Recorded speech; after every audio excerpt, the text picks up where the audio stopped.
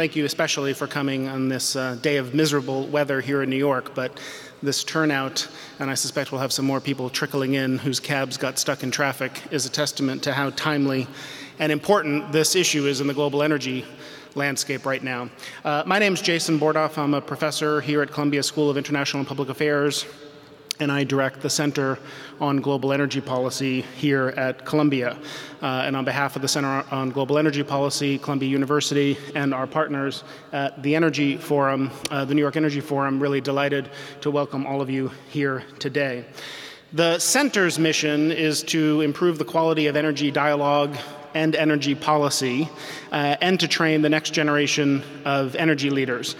We do that through research and convenings on today's most pressing energy issues, particularly those that fall at the intersection of policy, of finance and commodity markets, and global geopolitical trends and interconnections. And it doesn't take you long if you look around the global energy picture today to see what the developments are with the greatest potential to transform the global energy outlook. It doesn't take you long before you get to the truly historic and transformative changes that are taking place in Mexico's energy sector. So we are really delighted and honored today to have with us some of the people who are at the highest levels of leadership in making those reforms happen within Mexico's energy sector. Let me introduce them briefly. You'll hear from each of them, and then we'll have a panel discussion with them. So first, let me make sure I have the order right. First, Lourdes Melgar will present. She was appointed as Mexico's Undersecretary of Hydrocarbons in 2014, served as Undersecretary of Electricity from December 2012 to February 2014. From 1993 to 2007, held various positions in Mexico's Foreign Service, and from 1998 to 2002 was Assistant Secretary of International Affairs at the Secretariat of Energy.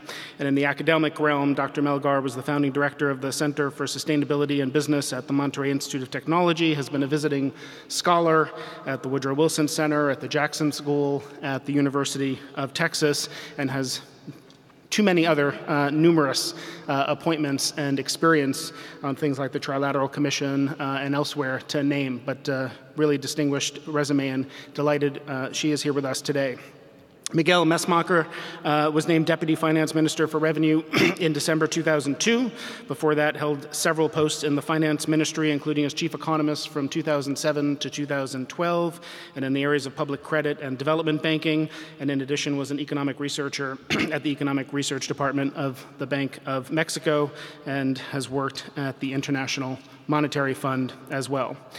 And then Juan Carlos Zepeda is the President Commissioner of the National Hydrocarbon Commission. Within the hydrocarbon industry, Juan Carlos has also worked for the Ministry of Finance, the Ministry of Energy, and in May 2009 was appointed President Commissioner of the National Hydrocarbon Commission for a 5-year period.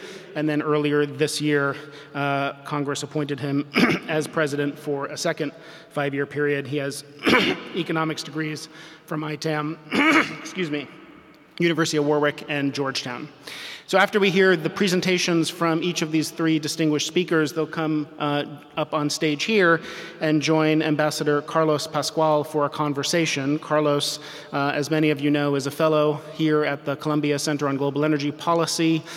Before joining us a few months ago, he created and led the new Energy Bureau at the U.S. State Department. Before that was ambassador to Mexico, ambassador to the Ukraine, special assistant to the president and senior director for Russia and Eurasia issues at the National Security Council, led the Foreign Policy Studies Bureau office at the Brookings Institution, where we were colleagues, as well as in the administration, and now again at Columbia. So he has deep knowledge on all of the issues that we are going to talk about today, and is going to lead us in a discussion. And I want to thank also Ed Morse from Citi and his colleagues at Citi for helping put this together. Ed is on the advisory board as well here at the Center on Global Energy Policy, has been a leader leading thinker and writer on global energy markets for years in the private sector, in academia, in think tanks, has forgotten more about the oil markets than I could probably ever hope to know. And so really delighted Ed and his colleagues are here with us today as well. So thank you all for coming, and please join me in inviting Minister Melgar to come up here to the podium. Thank you.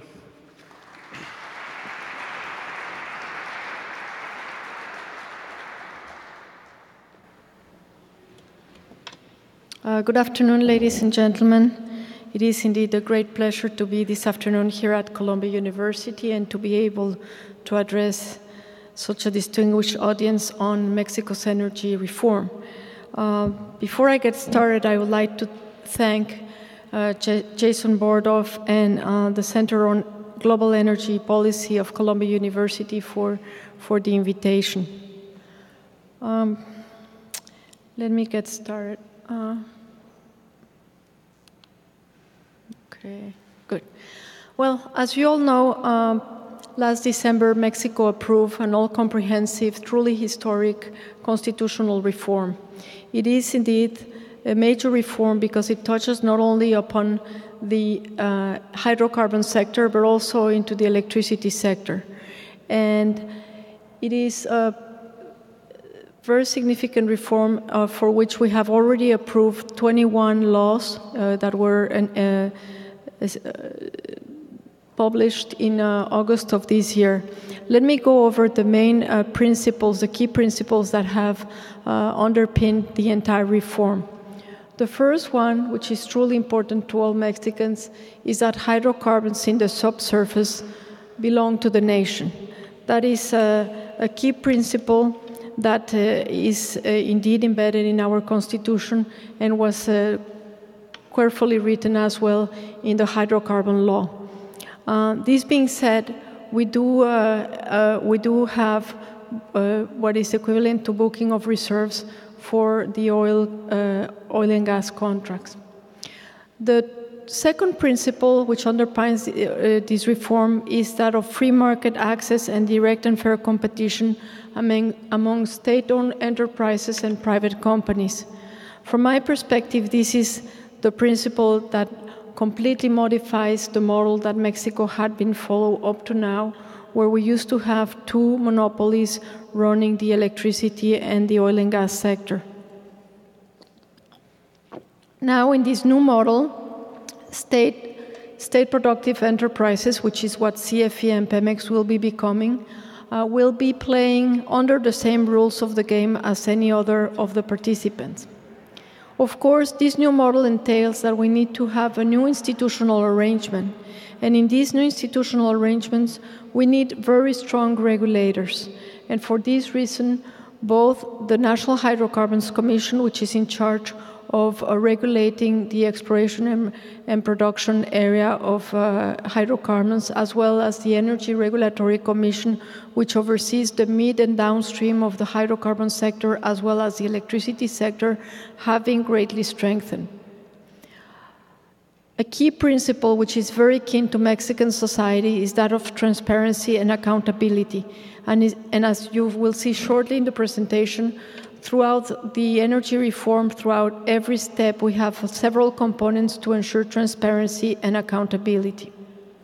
In addition, another principle that is written throughout the reform and which was written up at the constitutional level is that of sustainability.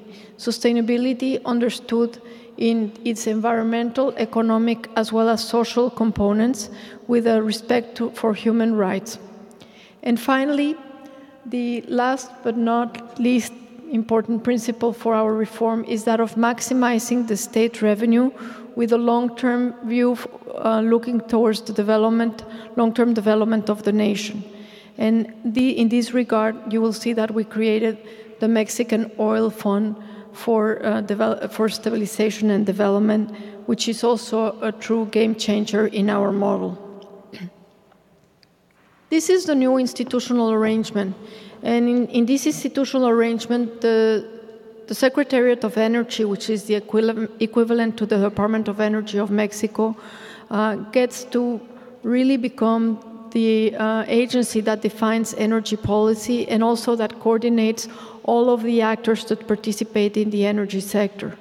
We have, as new but very important players, other secretaries, other ministries, such as the Finance Ministry, which will be in charge of defining the fiscal and economic terms of the contracts, of the EMP contracts, as well as the Ministry of the Economy, which will be helping us define local content for the contracts, as well as overseeing compliance. We have the regulators, as I already mentioned, CNH, which is in charge of regulating the exploration and production, the upstream area, and the Energy Regulatory Commission, which is the mid and downstream, as well as the electricity sector. In addition to that, we have a newly created agency, which is the National Agency for Industrial Safety and Environmental Protection of the Hydrocarbon sector. In this regard, our regulators follow what is international best practice. That is, just as in the United States, you have MMS, which was divided into two entities. We have two entities in Mexico, one in charge of promoting exploration and production in the upstream, and the other one making sure that we're doing this in a sound manner. Also, as part of the model, we created two new technical bodies to regulate and to regulate the electricity market and the natural gas market. One is the CENACE, which is the Centro Nacional de Control de Energía, which used to be the dispatcher of electricity and belonged to CFE, CFE being the national utility.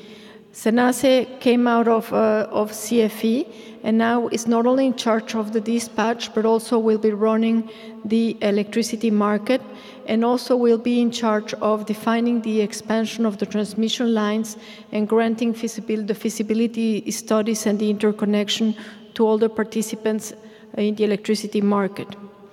The Senagas will be in charge of, first of all, will become the owner of the pipelines, the natural gas pipelines that Pemex used to have. We're talking about 9,000 kilometers of pipelines which are going to be passing to Senagas.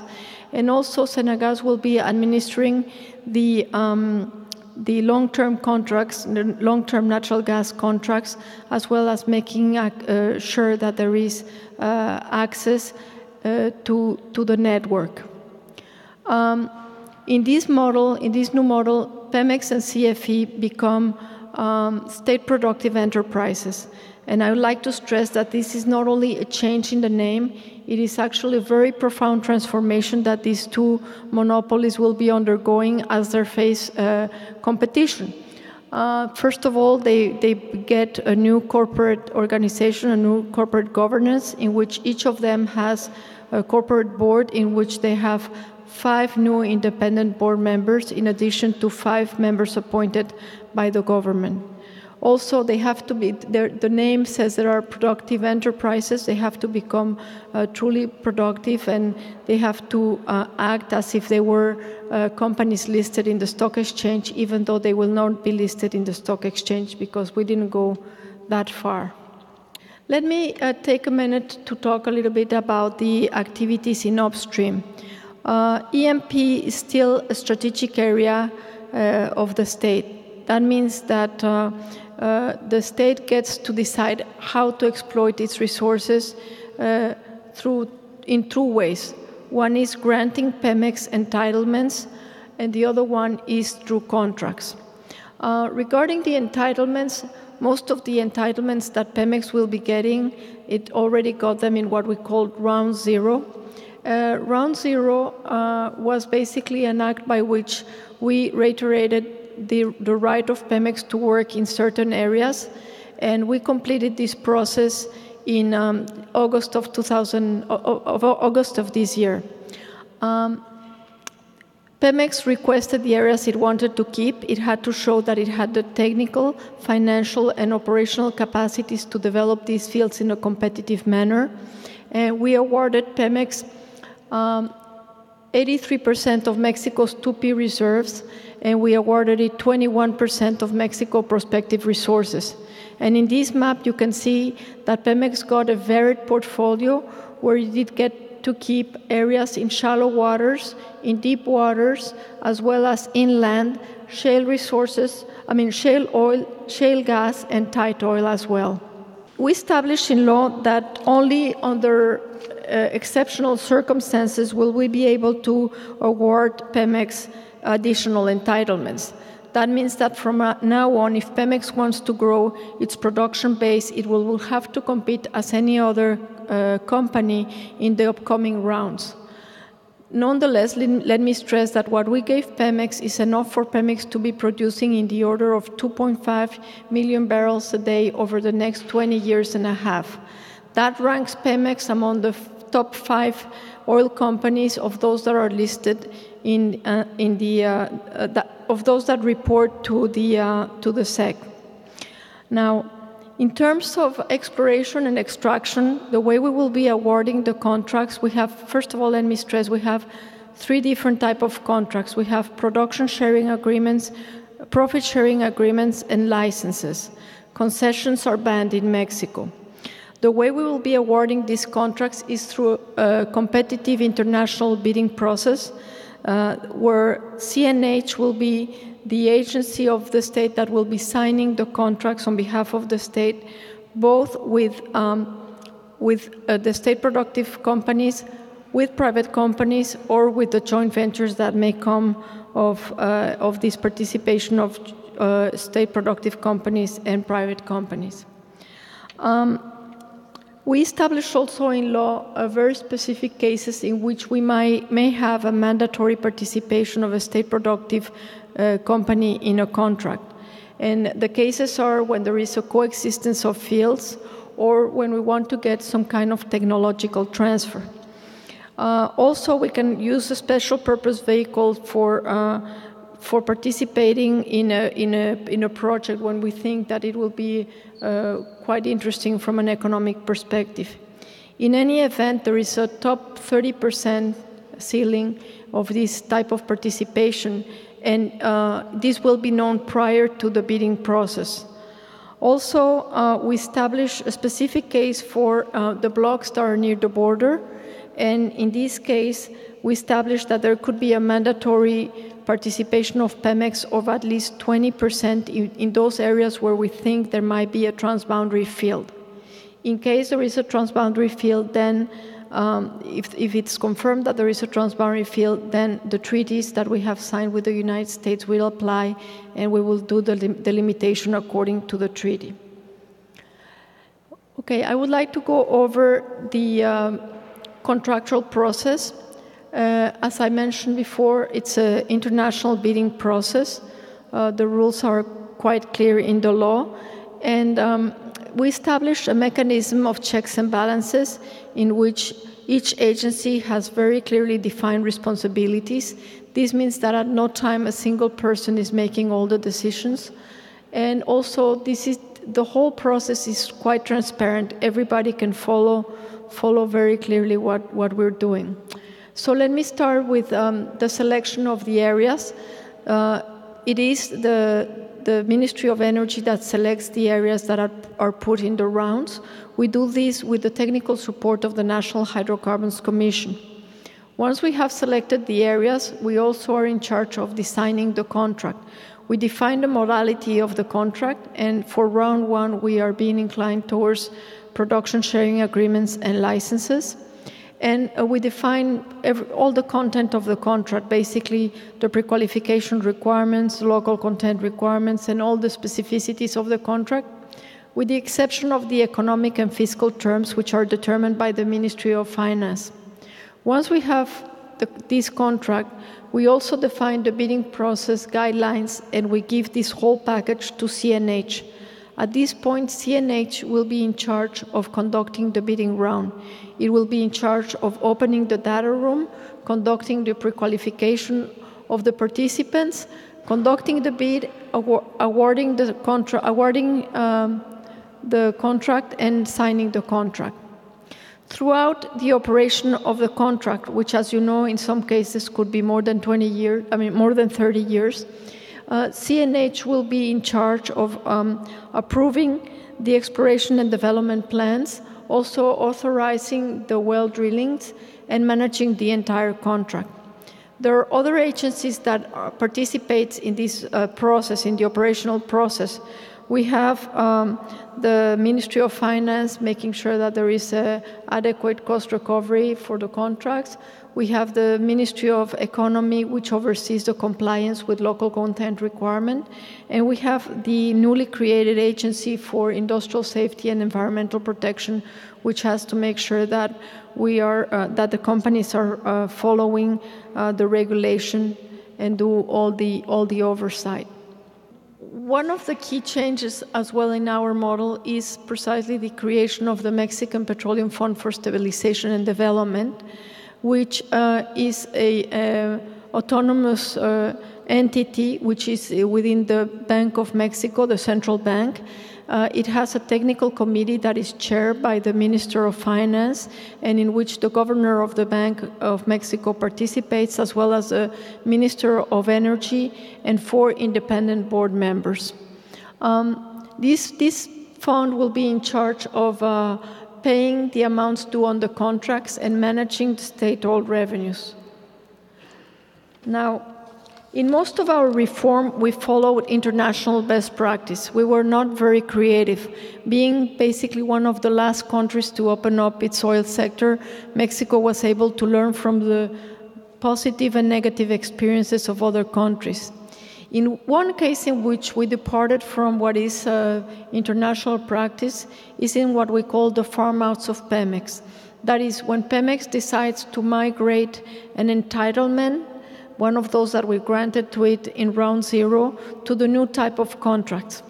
And in this case, we departed from international practice because Pemex will not be able to basically sit down and negotiate with the party that it wants to partner with.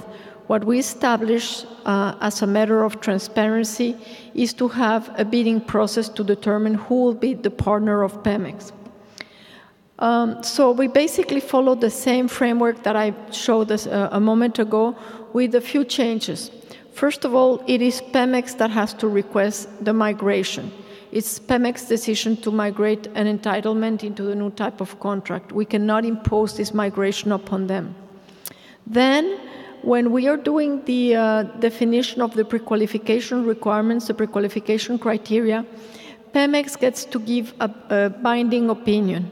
So if Pemex does not agree with the criteria we are establishing, we have to change them until we get the type of criteria, the type of partner that Pemex is looking for. But once we have that and we have the contract, we go through the same scheme. It is only at the time when the pre-qualification is actually taking place that Pemex gets to give a simple opinion to CNH. That is, they get to give an opinion if they're in agreement, but if they're not in agreement, CNH can continue with the process forward, regardless of of Pemex's opinion. And once we have finished the pre-qualification, we go through exactly the same scheme, and it is indeed CNH that gets to sign the contract with Pemex and its new partner. Also, as part of the reform, we allowed for the migration of existing contracts, the CGEPs and the COVs, which came out of the reform of 2008, to be migrated into the new type of contracts. These contracts had been awarded through a bidding process, and for this reason, no bidding process is required again. However, the process requires that an evaluation of existing contracts is done in the sense of making sure that whatever revenue the state is going to get from the existing contract, that it gets at least the same or more from the new type of contract. Here again, it is Pemex's decision to migrate, and in this scheme, a current contractor ends up becoming a partner of Pemex. So I already mentioned that we have different type of contracts.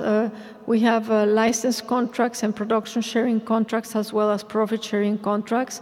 And as you know, the license contracts and the production sharing contracts, payment is in kind, whereas in the profit sharing contract, the payment is in cash. We are not, here again, we are not departing for international best practice. We are basically, our contracts will look very much as the one that industry is used to.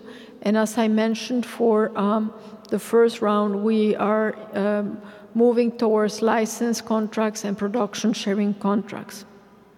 Okay, let me go over some of the contractual provisions. First of all, the awarding variable will be established in each contract's terms and conditions, and it will be of an economic nature, considering government take and work program aiming at maximizing the state's revenue. So in every case, it will be of an economic nature, and we will always have, of course, government take as the major factor. In terms of local content, it was established in law that there will be a local content requirement in each contract. We have to meet an average for all the contracts, with the exception of those in deep water, of 25%, departing from 25% in 2015 and increasing to 35% in 2025. Also, we established in law that preference shall be given to Mexican companies that offer similar price, quality, and lead time conditions. Another important component of our scheme and our contracts, I already mentioned, is that of sustainability. And in order to select the areas that we have put in the round, we had to conduct, first of all, a social impact study. This is sort of an X-ray, getting to know what the area that we will be awarding looks like. So we have to look at it in terms of, first of all, what kind of population do we have? Do we have indigenous population? If we have indigenous population that meets the requirement of the 169 Convention of the World Labor Organization, then we have to conduct the consultation on indigenous population. We have to look also at land tenure. Do we have small property? Do we have private property? Do we have ejido land or communal land? Because depending on that, the issues have to be addressed in a different manner. And once we have that, and we look also at other issues, such as whether they're all cultural or historic sites, whether there are some specific issues regarding environmental protection, or also issues regarding to infrastructure, then we select the area. And once this area is put in the bidding round, whomever gets the contract will have to conduct a social impact assessment that will be presented to the Ministry of Energy, in which they will evaluate the positive and negative impacts of the project and how they plan to mitigate this impact. I'd like to point out that for us it was very important to make sure that the benefits of this reform trickle down to the local communities. And for this reason, we established in law guidelines to negotiate the payments for the land use and occupation. Basically, we want to make sure that there is a fair return for the landowners in these agreements. So even these are negotiations between landowners and companies will be first done in sort of in between private parties, but if the landowners or land tenants wish to have the support of government agencies, they will be able to do so. And in any event, if, for instance, you are acquiring, companies acquiring the land, they would have to pay the commercial rate for this land, as well as pay for the land use, adverse effects, etc. When there is commercial production, a certain percentage of the income of the project could be negotiated as part of the benefits. And we establish in law a certain range that goes from 0.5 to no more than 3% for non-associated gas, and from 0.5 to 2% for all the other cases. I already mentioned that transparency and accountability is a key principle to our reform, and it's something that Mexican society has been very keen on. As I explained when I went through the scheme of how we will be awarding the contracts, you could see that we have an institutional mechanism of checks and balances. Also, we have a mechanism where we ensure that the bidding rounds and the results are conducted in public sessions. All the contracts and all the information related to the contracts will be publicly available, and we will establish a control system to effectively monitor cost recovery. In addition to that, as we strengthen our regulators, we also establish specific guidelines for transparency and accountability. Some of them include that all sessions, agreements, and resolutions will be publicly available. And since a couple of months ago, you can follow their sessions through internet. If you go to the page of either CNH or the CRE, you can follow them. The commissioners are not allowed to participate in cases where they have a conflict of interest. I mean, this sounds very obvious, but what it is clearly established in law now is that if they do hear of an issue where they have a conflict of interest, this is a reason for them to be dismissed. Also, 2 commissioners must be present at meetings between regulators and regulated parties, and a minute of the meeting has to be taken and made public. And in addition to that, there is a very strict ethics code that applies not only to the regulator, but to all the staff that works in the regulatory bodies, where it is prohibited to them to accept allowances, travel expenses, and gifts. With regard to the state-owned productive enterprises, all corporate information will be published according to the Mexican Stock Market Act, disclosing their financial status, as well as that of their affiliates and subsidiaries. Thank you very much. I'm going to give the word to Dr. Messmacher. Thank you.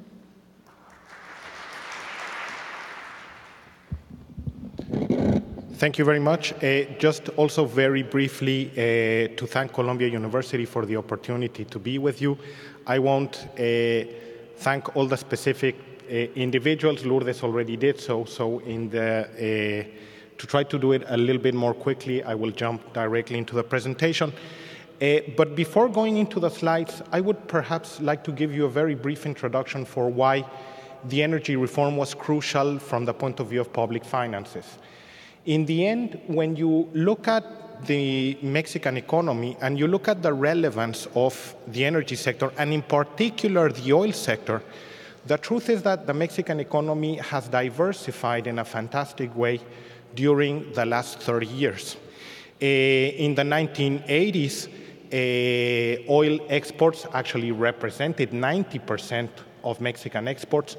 Nowadays, thanks to Mexico joining the GATT in the 80s, then the WTO, then NAFTA, and in general a process of diversification in the Mexican economy, oil exports actually represent 13%, 13% of total Mexican exports. That's completely different situation from the early 80s when actually oil exports represented close to 80% of Mexican exports. Today, Mexican exports, 80% is represented by manufacturing production. So there has been a very radical change from the point of view of the role that oil has been playing in the Mexican economy. There has been a very positive change from the point of view of much greater economic diversification, with the Mexican economy really becoming a manufacturing economy rather than an economy that just depends on natural resources. If you look at how much oil represents as a percent of GDP, it's only 6% of GDP versus more than 20% just for manufacturing production and close to 30% for industrial production as a whole. If you look at how much oil employment represents in the total number of formal workers in the economy, it's somewhat less than 1%. It's close to 0.6% of total formal employment. So the oil sector obviously is a large one. Even a sector that represents 6% of GDP by itself is a significant and important one. But it's not like in the 80s where the Mexican economy and whatever was happening in the Mexican economy was driven to a very large extent by whatever happened to oil prices. One area, though, where it continues to matter a lot is from the point of view of public finances. Government revenues, this number has been coming down over recent years, but when you look at total oil revenues to total government revenues in the public finances, total oil revenues still represent close to 30% of total public sector revenues. When you look only at the revenues received by the federal government, it still is close to 20% of total public sector revenue. So where oil continues to play a disproportionate part in the Mexican economy, it's as a source of public sector revenues. So whatever happens in the oil sector has very strong implications from the point of view of public finances in Mexico. Now, what we had been seeing during the last 10 years is that after reaching a maximum level of oil production of close to 3.4 million barrels per day in 2004, we had started to observe a very significant decline in the oil production platform in Mexico. Fortunately, during a very large part of that period, this very sharp decline in oil production, where actually production in Mexico has come down by close to 1 million barrels per day, that is a decline of close to 30% with respect to the peak that was reached in 2004. Fortunately, from the point of view of public finances, this time of declining oil production was matched by increases in the international price of oil. From 2004 to 2011, we actually observed a steady trend of increases in international oil prices, which from the point of view of public finances and public sector revenues implied that the increases in oil prices more than made up for the decline in oil production, so that we didn't actually observe any type of fiscal crisis or any type of fiscal problems. Unfortunately, in an environment where you actually have more stable prices, such as we observed from 2011 to 2013, or perhaps some declines in prices as we have been observing during the last couple of months, obviously the situation becomes much more complicated. You start to observe scenarios where you continue to observe declines in oil production together with declines in oil prices, and that obviously poses a very significant challenge from the point of view of public finances in Mexico. Basically, I think we have responded in two ways. One is the approval of an important fiscal reform, which was approved at the end of 2013, and which has actually given us very good results and have allowed us to fully compensate for the additional decline in prices and in oil production that we observed in 2014 and that we will be observing in 2015. And then the second element of response, at least from the point of view of public finances, which is very important, is the energy reform itself. That is, making changes to the energy regime so that we can make sure that instead of having a declining oil production platform from the point of view of public finances, we actually observe increases in the oil production platform that actually lead to a stabilization of revenues in a context of stable prices, or that actually allow us to compensate from the point of view of public finances for any additional decreases that we might be observing from the point of view of international prices. So in that sense, the energy reform for public finances in Mexico is very important in the sense that an increase going forward in oil production is going to be a very important element to allow us to maintain a certain level of government revenues in the Mexican economy going forward. Now, turning to the presentation. Obviously, the energy reform implies very deep changes from the point of view of how we're going to be treating the oil sector. Here, what had actually been happening, and sometimes this is something that is not well known, obviously, something that's also important in this discussion is the fact that investment by Pemex, there have been a lot of criticism in the press because of a very tight fiscal regime being faced by Pemex, and that is true. Pemex does face a very tight fiscal regime, but nevertheless, Pemex managed to triple its level of investment in exploration and production in the last 10 years from a level of close to $10 billion per year in 2001 to something close to $30 billion per year currently, which is comparable to the levels of investment that you observe in major multinational companies.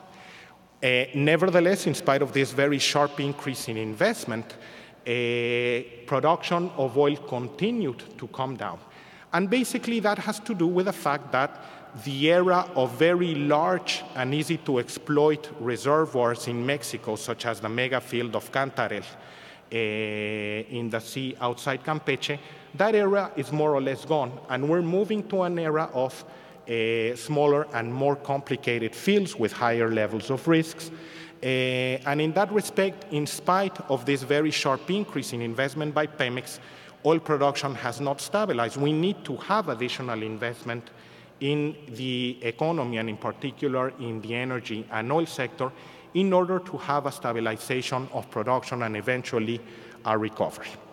So what this implies is that from a fiscal point of view, it made sense to actually allow for private sector investment in the development of the sector.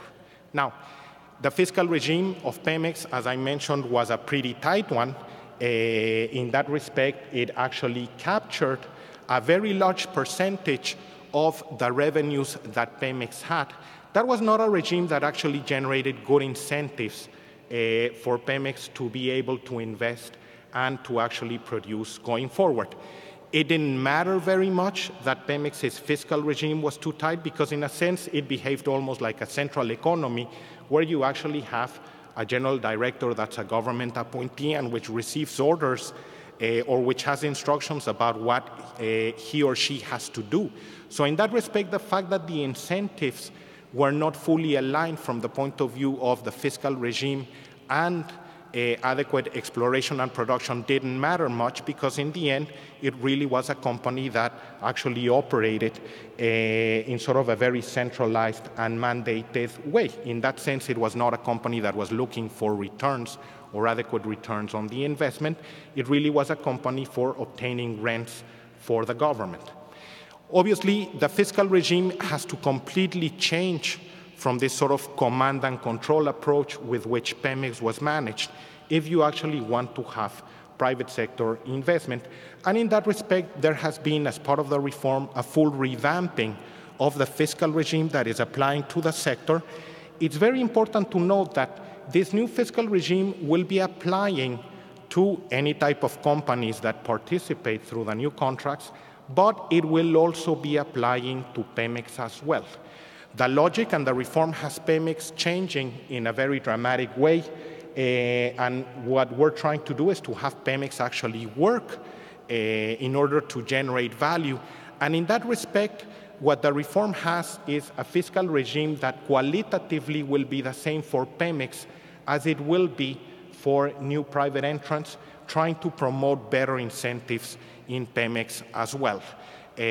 So that's a pretty relevant change. Now, getting and describing the new fiscal regime, and this is very clearly a major change with respect to what was applying to Pemex before, in the sense that what we have tried to do is establish a regime that provides incentives for investment while nevertheless making sure that the largest part of the economic rent continues to accrue to the Mexican government. Really here the idea is that companies receive a normal rate of return adjusted for risk, and all the extraordinary return continues to accrue to the Mexican state.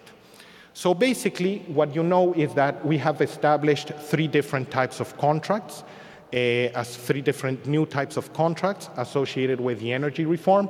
We have production sharing contracts, profit sharing contracts, and license contracts. Most of the fiscal elements are similar across the three different types of contracts, and I'll be going over each one and perhaps emphasizing where the differences are going to be. The first fiscal element, and that is going to be applying to the oil sector as it applies to all the rest of the Mexican economy and firms that operate in the Mexican economy, is just the regular corporate income tax. So obviously that is going to be an element that is going to be applying to all the companies that participate in the oil sector.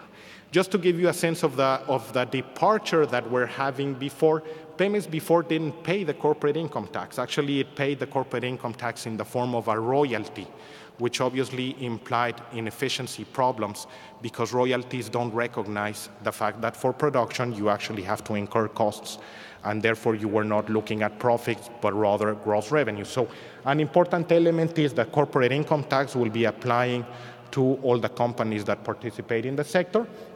Then there is going to be a surface rent, that is a payment, a relatively small payment for the Mexican government associated with the area that will be in each contract under exploration. Here the basic idea of charging an amount associated with the area in the contract before production is to provide some type of incentive for the companies to try to push their production relatively early, and to try to avoid cases where you could have a company that just keeps a very large area without actually doing anything in it. Well, nevertheless, if they actually decide to do that, nevertheless, they will be paying us this surface rent. There were established also state and municipal taxes. We think that this is very important, that local communities, as Lourdes mentioned, that local communities actually perceive the benefits of seeing a contract being developed in the community. This will include some payment for the people who are actually owners of the land where the companies will be operating, but we think it's also important for the community as a whole to benefit and perceive some of the benefits from having these contracts being developed in those areas. So in that respect, we established also a set of state and municipal taxes which are linked to the areas under contract development that will be in each state and in each municipality. The fourth element is a basic royalty, and that basic royalty will be applying to all the different contracts. It's a royalty that actually has a progressive formula, so actually the royalty will be becoming larger for higher levels of oil prices or gas prices. And basically the idea of the royalty is that that guarantees that the Mexican government will be receiving at least a minimum amount of tax payments once you have the first barrel of oil being produced. No matter what the costs are of the company, this ensures that the Mexican state will be receiving at least a minimum payment associated with this level of the basic royalty. Then we have the signature bonus. The idea of the signature bonus is basically, in many countries actually, the signature bonuses are used sometimes as the allocation variable, so you actually have that contracts are allocated to the company that actually puts in the largest tender for the signature bonus. The only problem that we think we see with this type of approaches is that it sometimes leads to a lot of revenues accruing to the government at the very beginning of the contract, but then you tend to receive a smaller amount as the contract and production progresses over time. What we actually decided is that we actually wanted to be observing relatively high government revenues throughout the life of the contract, instead of just having a large amount of revenues at the very beginning and then smaller revenues going forward. So in that respect, we will be having some signature bonus, particularly in the case of licensed contracts, but the signature bonus will be a relatively moderate amount, more like a statement of seriousness from the point of view of the contractor. And then we will be having the key elements to each one of the contracts. These are going to be the variables that will be entered in the bidding process. So in the case of production sharing, it's going to be the percent of oil paid in kind that will be received by the federal government. So what we will actually have in order to make sure that the government receives an adequate amount of the economic rent that is generated by oil activities is that we will have, as Lourdes mentioned, a competitive bidding process. And the idea is that the company that gets awarded the contract is going to be the company that actually offers the highest share of profit oil accruing to the Mexican government. In the case of profit-sharing contracts, it will be the company that has the highest percentage of profits going to the Mexican government, and in the case of license contracts, it will be the company that is offering to undertake the investment and the projects, offering the highest additional royalty to the Mexican government. So in that respect, what we're actually looking for is to make sure that the Mexican government continues to receive a large part and the largest part of any type of revenues that are received through these different variables and this bidding process, where through competition in the end, what we should be observing is that companies in the end will obviously be asking for an adequate return on their investment, but in reality, the extraordinary profit generated through rents in the oil sector will, to a very large extent, be flowing into the Mexican government. Obviously, as Lourdes mentioned, this starts from the historical experience that in the end, in Mexico, oil beneath the surface is not private property, it's the property of the state. So in that sense, really, the rent associated with oil has to be accruing to the Mexican state. The different contracts will have different opportunities for cost recovery. In the particular case of production sharing and profit sharing, there will be cost recovery, not in the case of license contracts. And then in a very important way, all of the contracts will be including an adjustment mechanism that will be trying to promote progressivity in the fiscal regime. That is, if eventually prices rise up back again and you observe a positive surprise from the point of view of prices, the idea is that the share that is received by the federal government actually goes up. This doesn't mean that the contractor won't be receiving anything. Obviously, the contractor will be receiving part of the benefits, but the idea is that if you have positive surprises, such as the price all suddenly going up much higher than what was expected, or if the actual field discovery is much larger than what was expected, then an important part of the positive surprise should be going to the Mexican government, and in that respect, we actually have a progressive mechanism.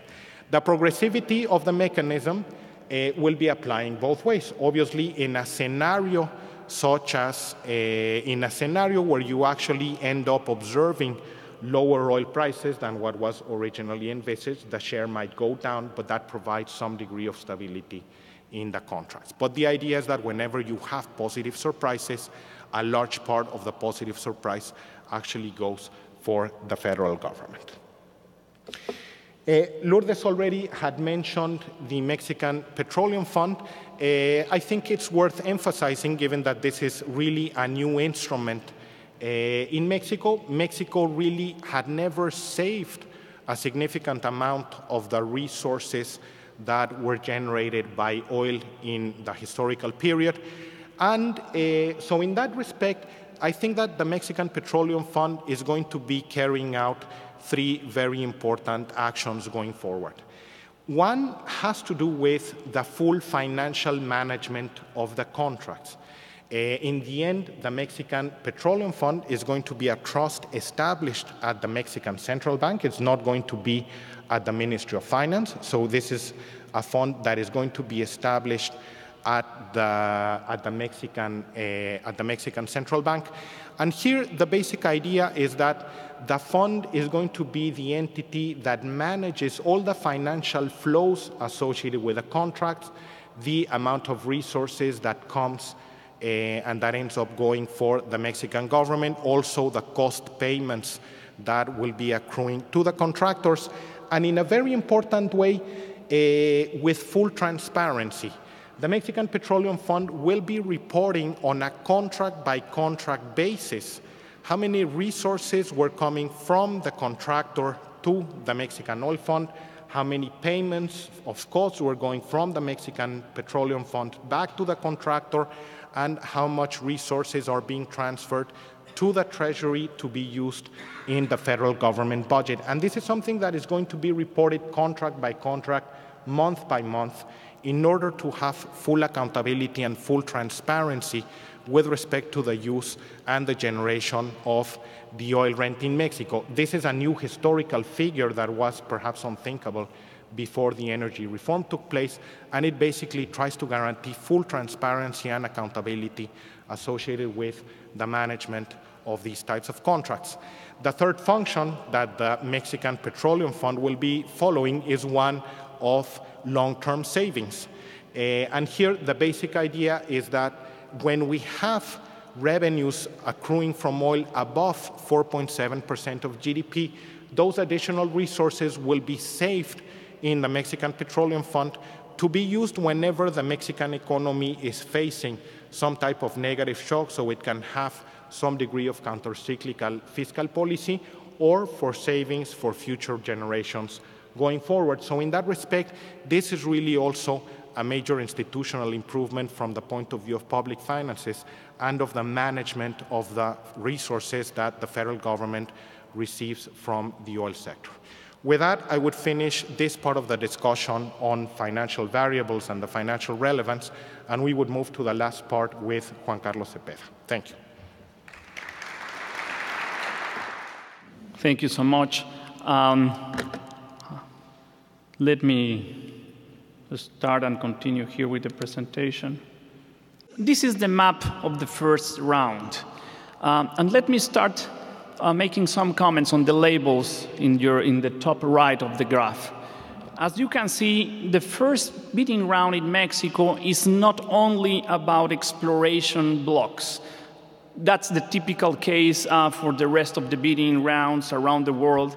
But given the fact that we are coming from a round zero in which we, as government, we kept some fields that were not awarded to Pemex, those fields will be part of the first bidding round and possibly the rest of them for the second bidding round. But most of them are here in the first bidding round.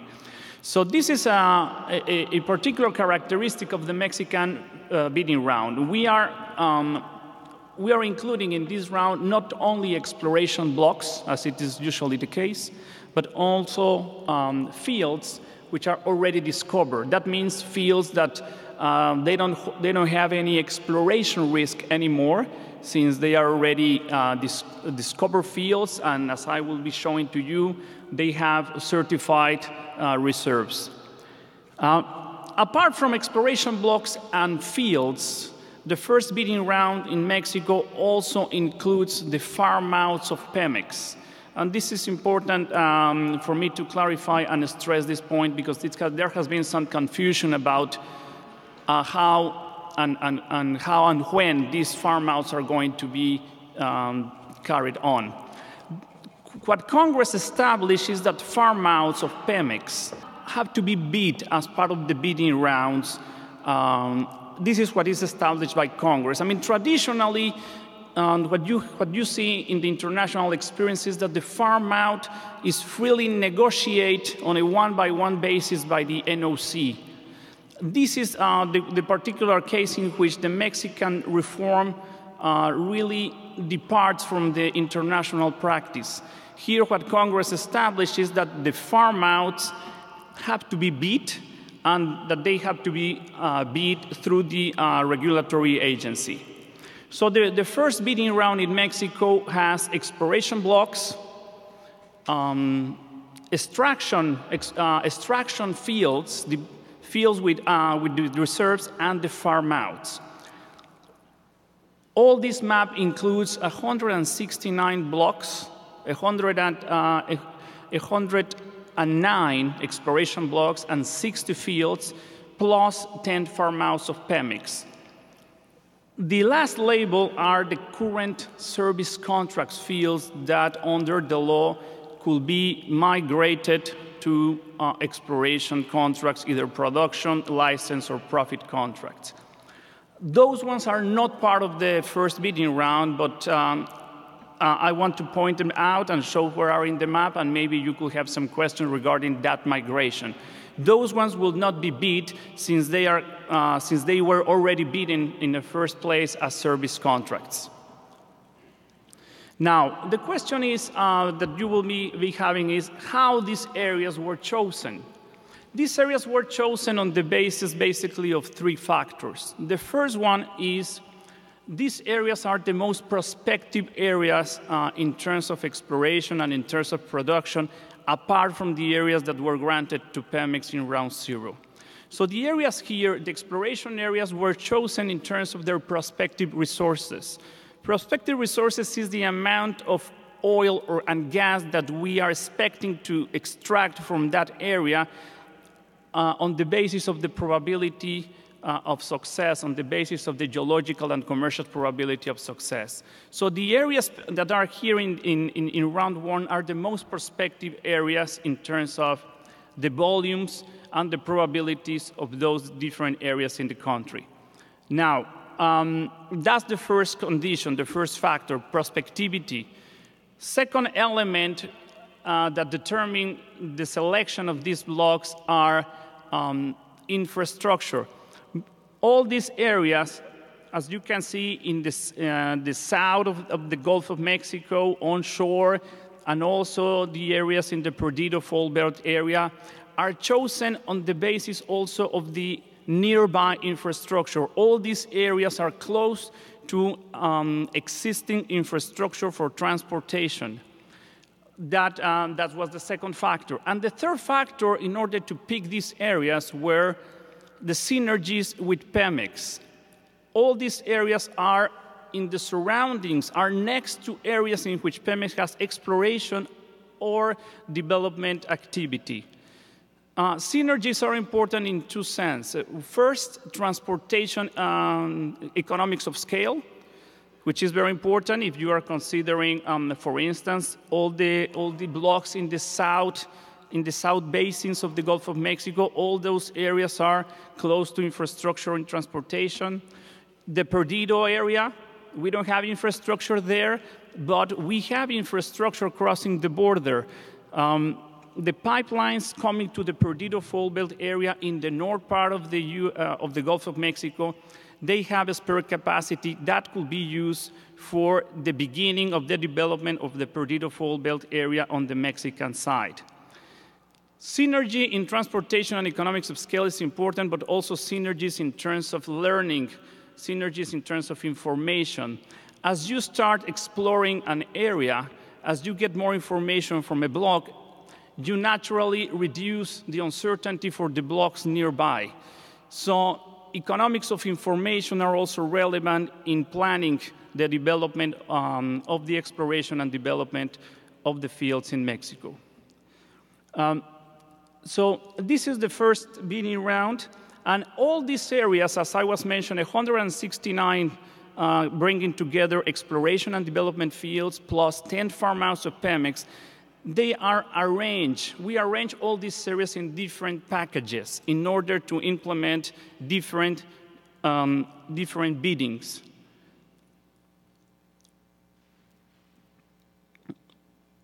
Let me show you this one, and I will come to the resources in a minute. The bidding rounds, as you can see in the column in the middle, where it says new areas and fields, those are the different packages that we are planning to run for the first bidding round. So the first package, the first bidding will be shallow water.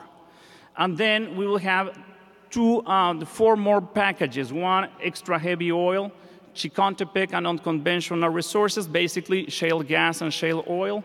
And the last one, then onshore, and the last one, deep water. So we have 5 packages.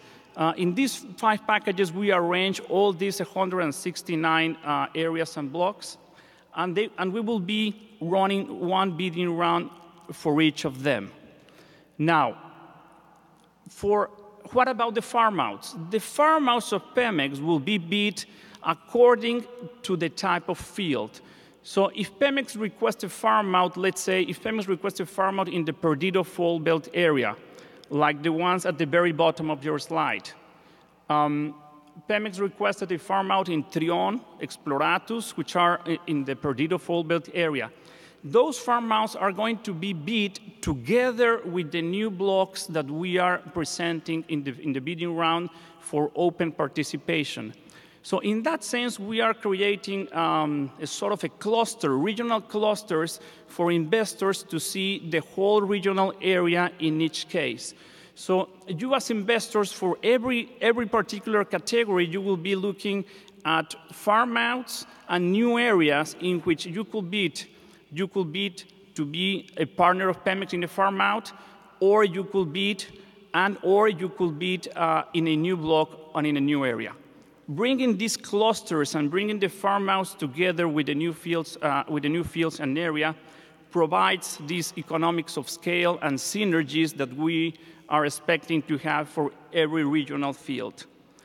And the timeline for this is by the end of this month, we will be issuing the bidding guidelines for shallow water.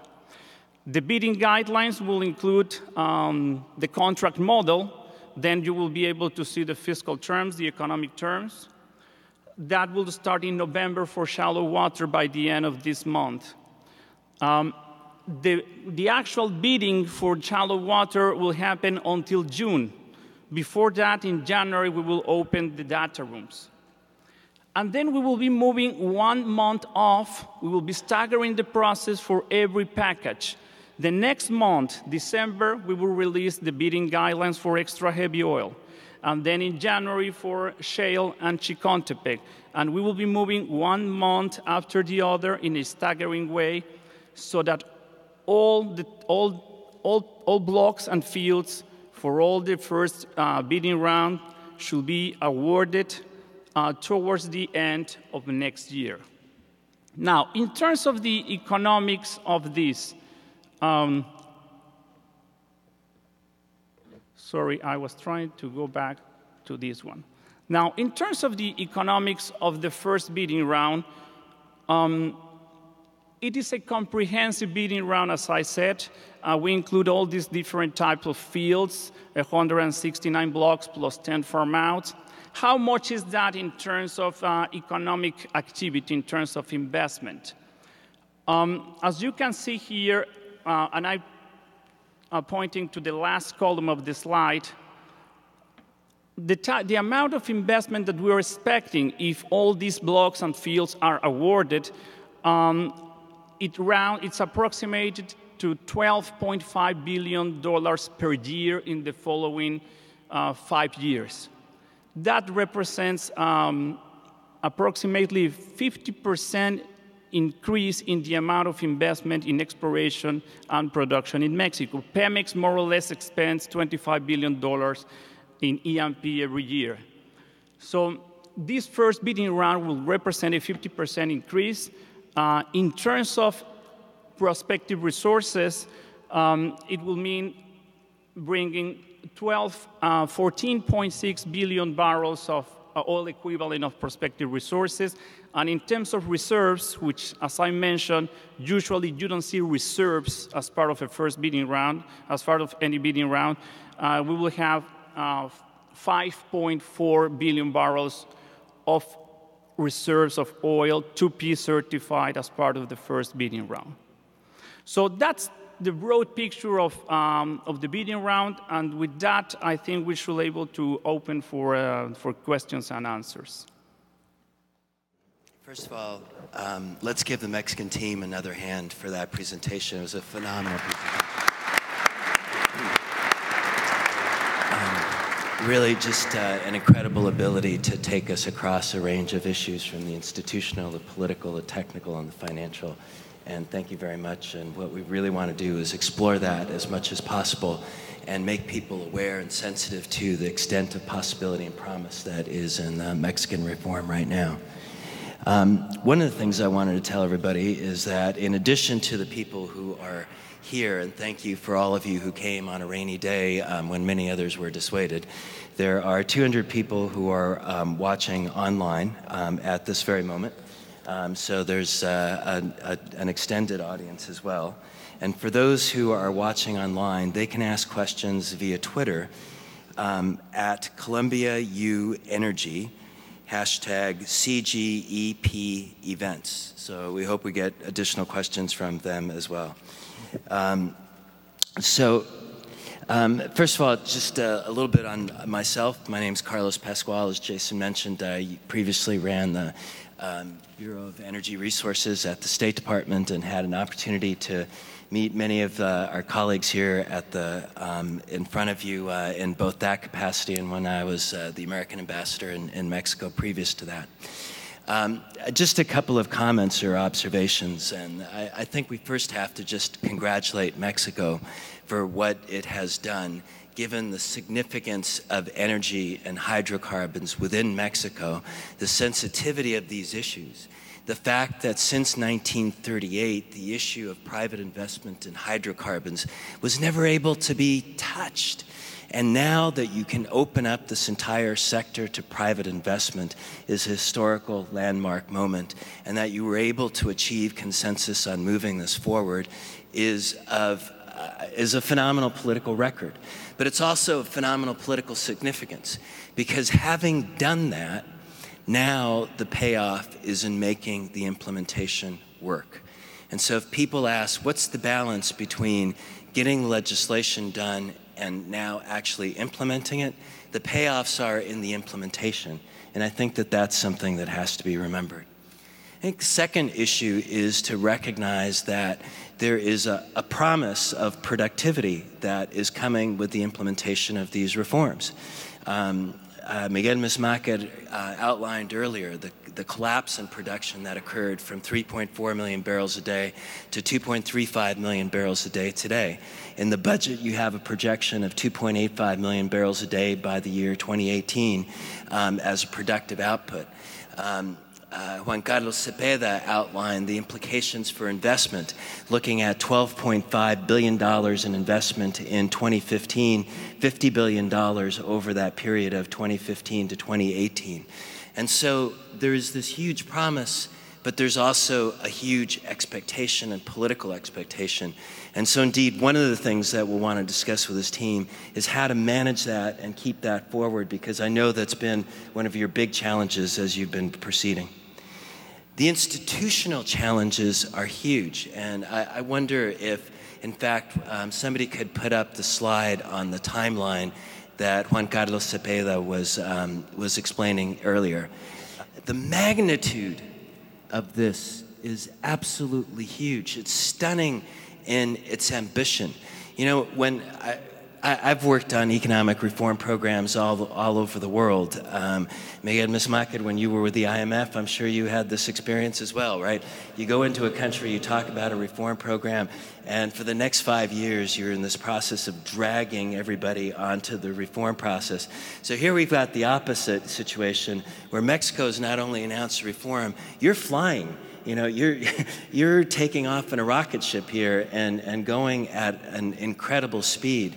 And so one of the things I think that'll be interesting for everybody, and Lourdes, Melgar, I think your insights here will be especially important, will be how are you managing this given the complexity of the situation that you face?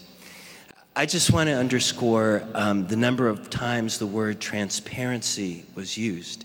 Because I think one of the things that's impressive about the team and going into the reform process is the sensitivity that it's had about the importance of maintaining a transparent process. And you've done that in the contracting procedures, but even on what you bid on, because in the end, the choice is going to be made on the government take that's actually proposed, as Miguel Messmacher had indicated. And that creates a certain degree of transparency on who wins and who doesn't win. And so understanding that is important. Final observation that I will make, and I'll use this as the beginning of a question, I'll start with Subsecretario Messmacher. But of course, being in New York, you have to start with this issue of competitiveness in financial markets. The one bad news issue for Mexico in doing this is that you're doing it at a time when the price of Brent crude oil has gone to $80 a barrel. And so one of the questions which everyone is asking is, how competitive are Mexico's fields going to be with other international opportunities, including opportunities here in the United States? In discussions that we've been having with private equity firms, with banks over the past weeks, the first question that keeps coming up is, what's the break-even price for production? How much additional capital could potentially go in to support the levels of investment? And where do you get us to a situation where that competitiveness starts to be challenged?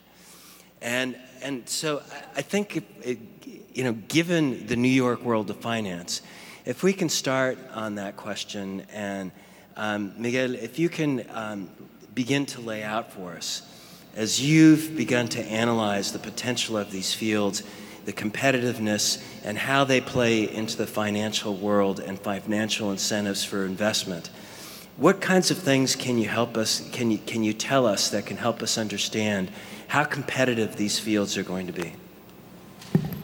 Thank you very much, Carlos.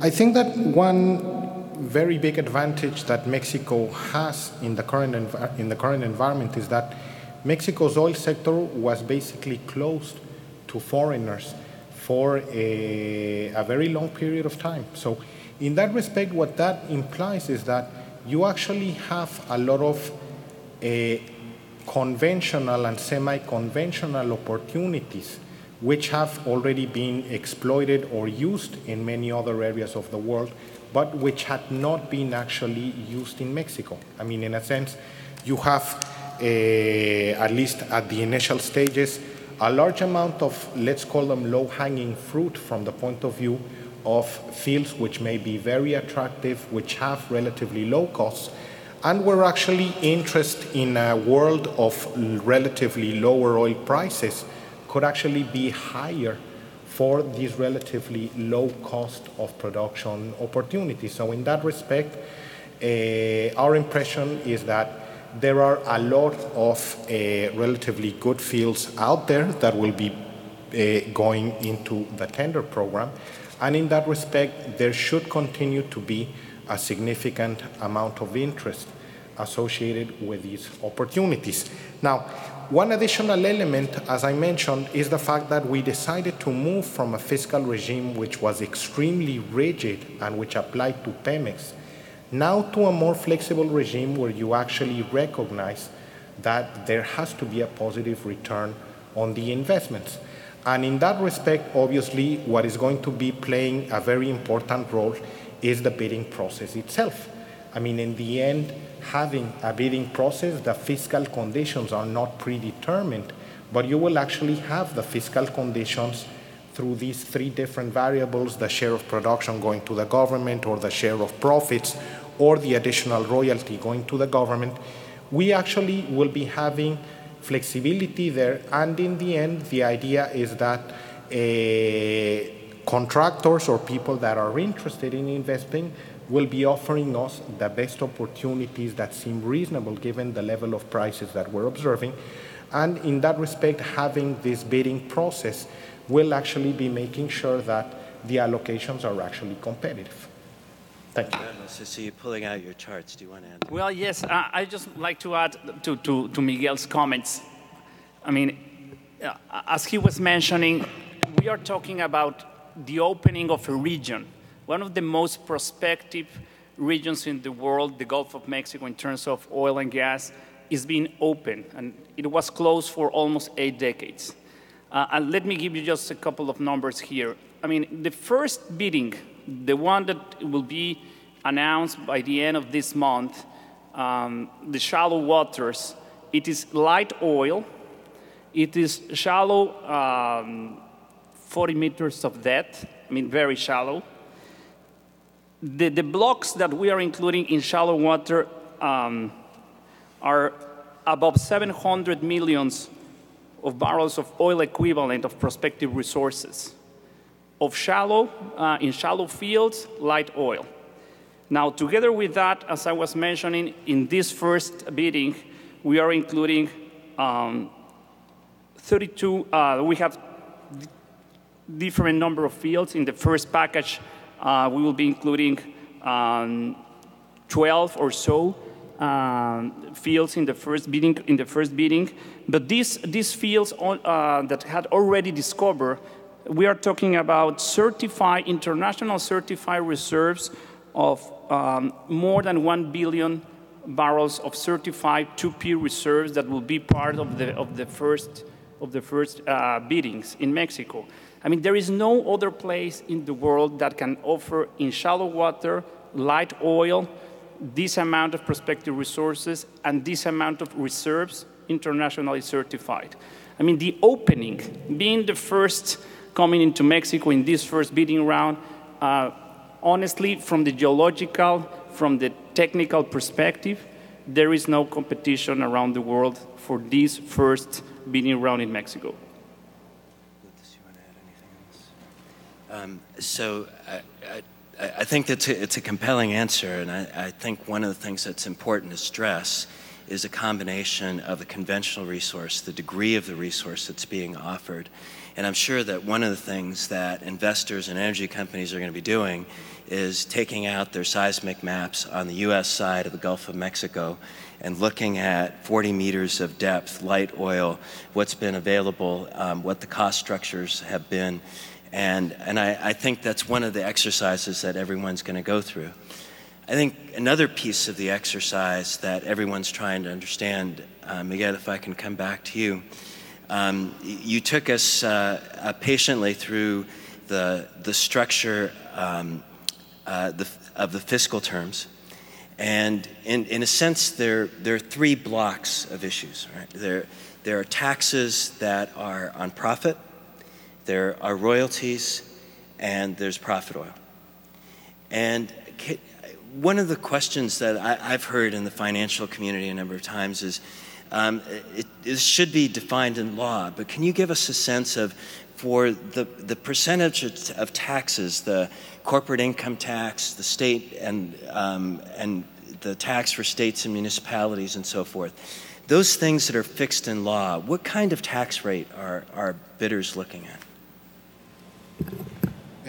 Thanks, Carlos. From the point of view of what's already fixed in law, I mean, one has to remember that probably that in the end, the most important fiscal component is going to be determined in the bidding. So in principle, that will be coming out from the market. Now, nevertheless, looking at the other components, in the end, what you have from the corporate income tax in Mexico is 30%, very similar to what you have in the US with a very similar structure.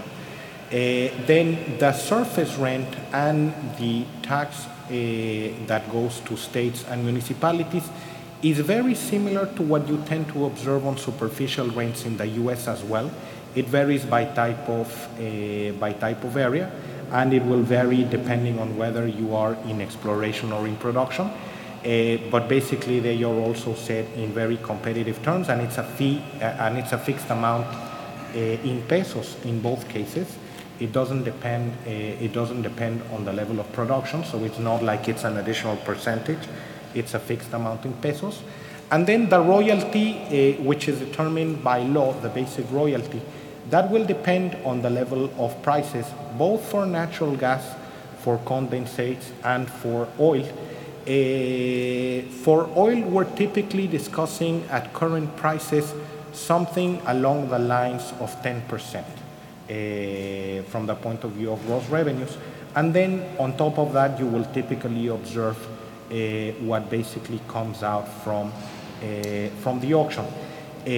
When you look at it in comparative terms, I mean, basically a 30% for the corporate income tax is perfectly competitive with what you observe in the US. And then a level of the royalty, of the basic royalty, at current levels of prices of close to 10%, 10 percentage points, slightly larger than that, but along that range. It depends exactly on the precise level of prices that you have is also fully competitive. And all of that will be clearly laid out and specified in the pre-qualification criteria when those are laid out on a month-by-month basis, so in November, December, et cetera. In the bidding guidelines. Right, in the bidding guidelines. So, Juan Carlos, can you just take a second and actually differentiate between the bidding guidelines and the pre-qualification criteria and how they relate to one another? Well, yes, the bidding guidelines describe the process, the whole process, and it will describe that as a first, it will describe the pre-qualification process, the bidding itself. It will talk about how to register and access the data room. The bidding guidelines will describe the whole process. And part of that is the technical pre-qualification, which includes showing your credentials, your experience that you have the technical capabilities to develop and explore, for instance, in the first case, shallow water fields, and then you also have to show financial strength. So the pre-qualification is the first element, then comes the bidding, but the bidding guidelines describe the whole process, as well as how to access the data room itself. Right. So if we just take this example, the first example on shallow water, those bidding guidelines will come out later this month. Yes, for shallow water. For shallow water. And the actual tenders will be issued in January at the point in time that the data rooms are opened? No. In November, the bidding guidelines. In the bidding guidelines, we'll describe the whole process, the whole timeline. There, the second column in that slide, what it is showing is the opening of the data room. Okay. But the process will work like this. In November, we issue the bidding guidelines. January, we open the data room. Companies will be able to register before that, so that in January, right away, 15th of January, they could go into the data room. Then the pre-qualification will happen.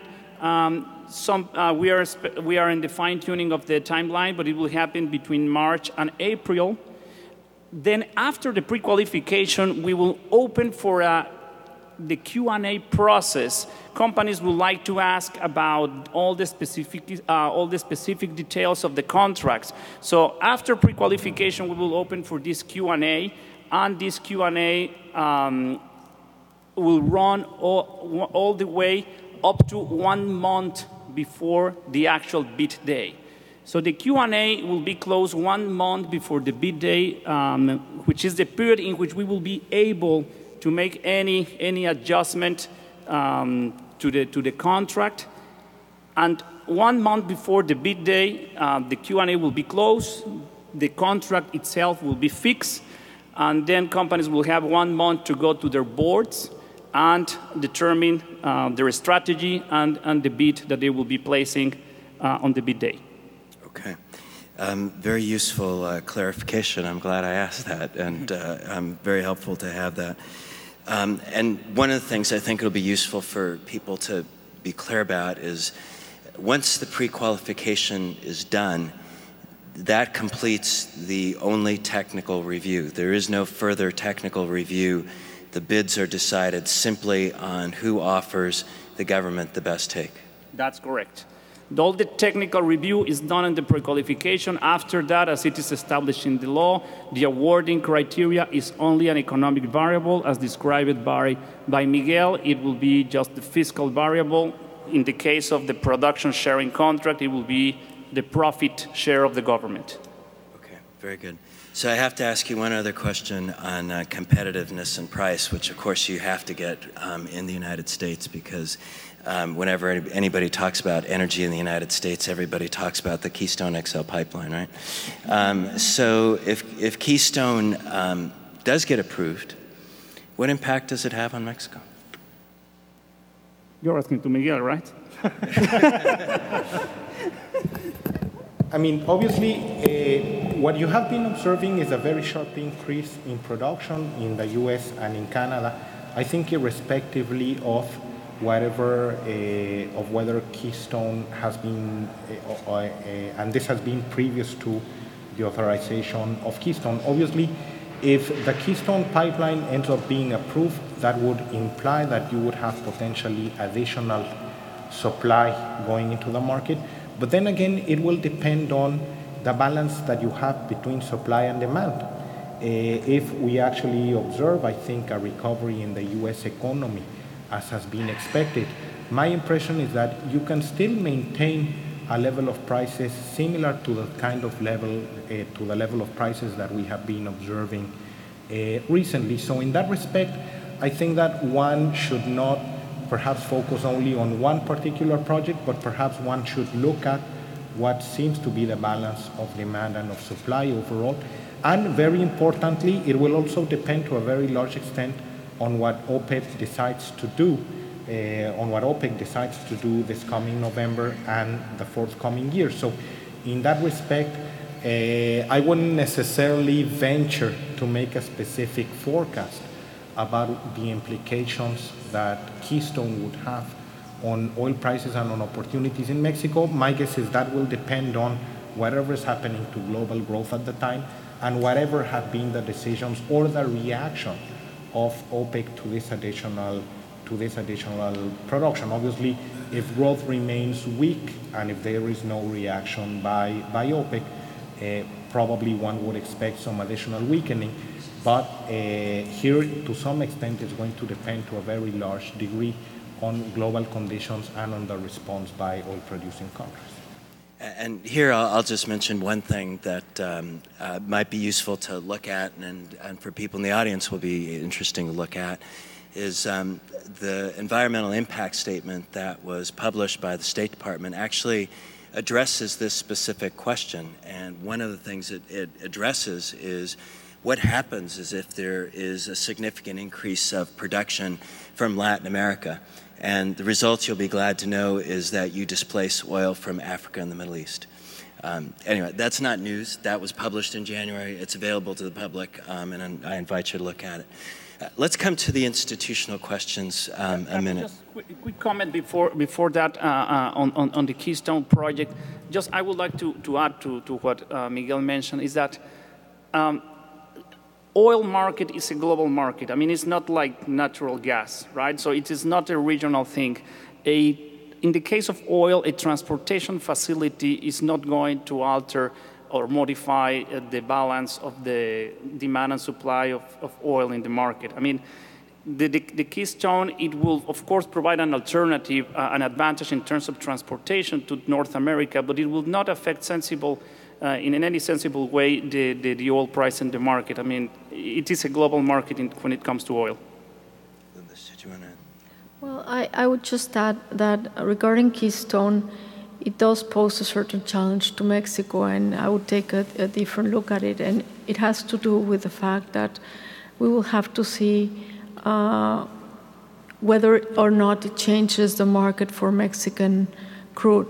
Right now, Mexican crude has had a very good market here in the United States because of the refineries can process heavy crude, the heavier crude oil that we produce in Mexico. The crude that will be coming down from Canada would indeed pose a certain challenge, and we'll have to see whether or not we enter in a competition. And in this regard, Mexico has had to look for other options for its crude, and we have a strategy to diversify our markets and export, not only start again exporting to Europe, but also export to Asia. And indeed, it is a competitive market, and we'll resist the temptation to go into a deep analysis of the energy market overall and what's going to happen in prices in the future. But it is interesting to note that based on some of the analysis that have been done, the indications are that Mexican production can be quite competitive with other suppliers coming from throughout the world. And I would just underscore as well the flexibility of the conditions that Miguel Messmacher underscored, because it gives the bidders an opportunity to fit into the overall fiscal scheme in a way that makes sense to them and allows them to make a profit. If we can put the timeline back up again, and Lourdes, I first met Lourdes Melgar when she was the Undersecretary of Energy in charge of the power sector. And there she had played a wonderful role in addressing Mexico's challenges in power modernization. Now one of the processes that she has to do is manage the coordination across all of the agencies that were in the chart that you showed us before. And indeed, it's new because so much of all of this was in Pemex, that capability. There are capacities that have to be transferred out to the Secretaría de Energía. There are capacities that have to be transferred to CNH. There's a new role that Hacienda is playing on fiscal terms, and then all of the regulatory bodies that are involved. So how are you managing this and putting it together to allow it to make sense? Well, first I would say that indeed it is a major challenge in the sense that everybody has to learn what their new role is.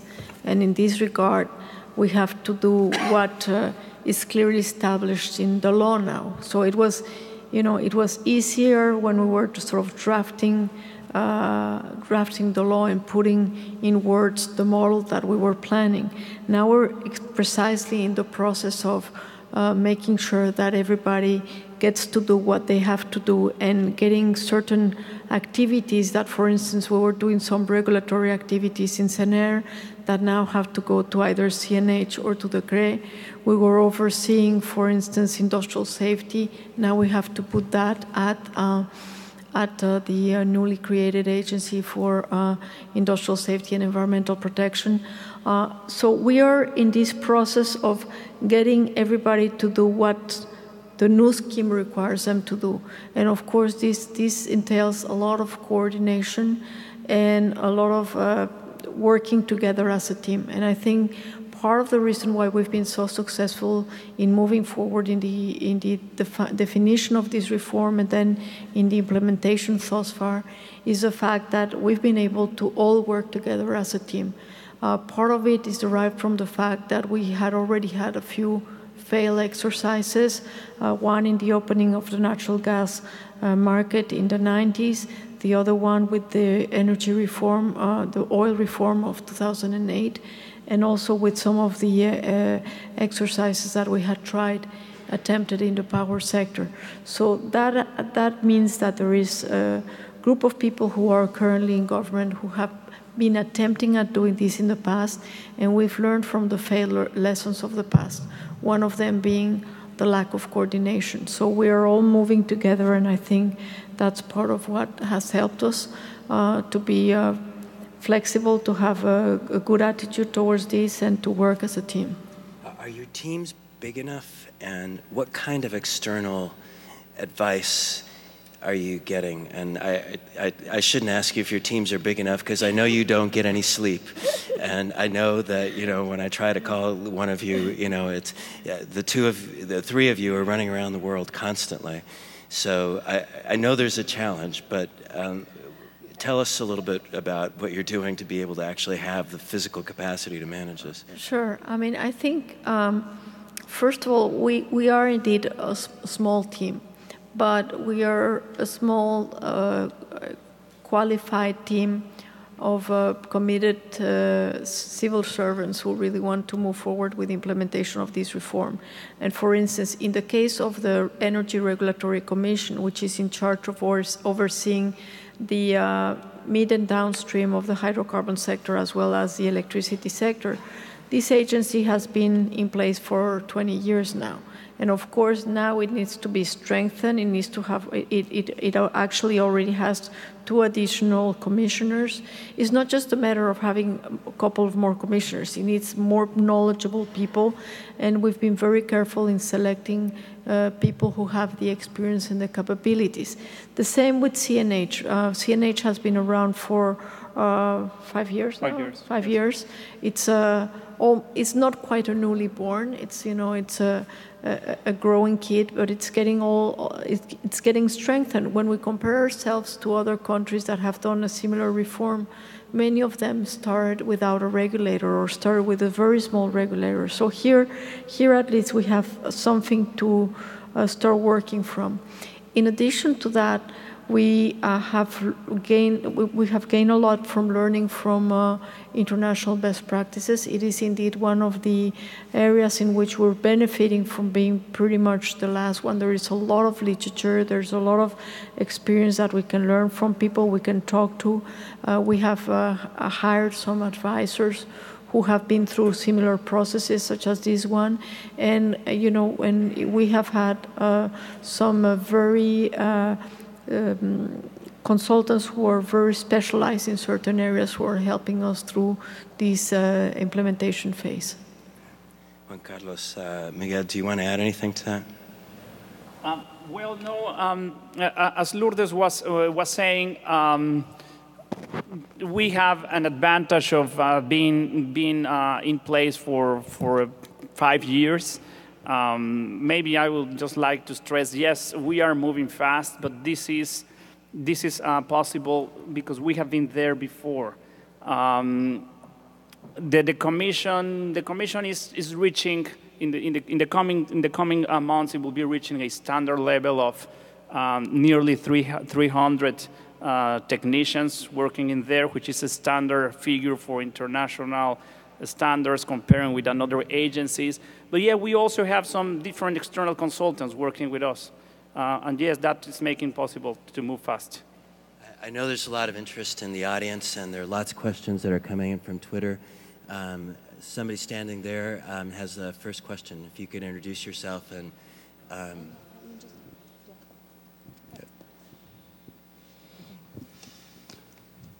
Hi, my name is Francisco Noyola. Sorry, we can't hear you. Can you hear me? No, okay. Better. My name is Francisco Noyola. I'm with Williams. I want to congratulate you guys for the presentation. My question is with regards to local content. There's been a lot of questions about that. Is the local content threshold, when we say 25%, is that based on total contract value? How is that calculation going to be made? Is it going to be on goods and services that are going to be available in Mexico? And then as a follow-up, what happens when the local market is not competitive with the international? How would that be addressed? Okay, good question. Local content. Thank you very much for your question. Let me just first of all mention that local content requirement is something that is only seen in the EMP contracts. In the rest of the energy sector where we have a full opening, there is not such a requirement. But in each contract, we will be establishing what the local content requirement is, and this will vary depending on the type of field where we're working. And also the evaluation will take into account what is feasible. For instance, in law, we established that at this point we are not requesting a local content requirement in deep water. And the Ministry of Economy will be working with us to determine how we can start establishing a percentage for deep water and start growing it over time. The average that we have in law is an average of all the contracts. And the idea is to go from 25% to 35% in 2025. So 25% 2015 to 35% 2025.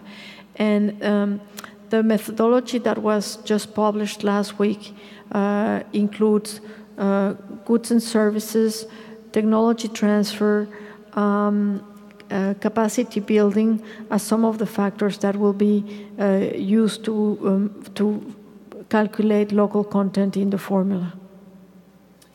What are you seeing in the capabilities and the interest of Mexican firms to line up as partners in the bidding process? I'm sorry, could you repeat the question? What are you seeing on the part of Mexican companies lining up to participate in the bidding process as partners? Yeah, indeed, we're seeing a lot of interest from Mexican companies.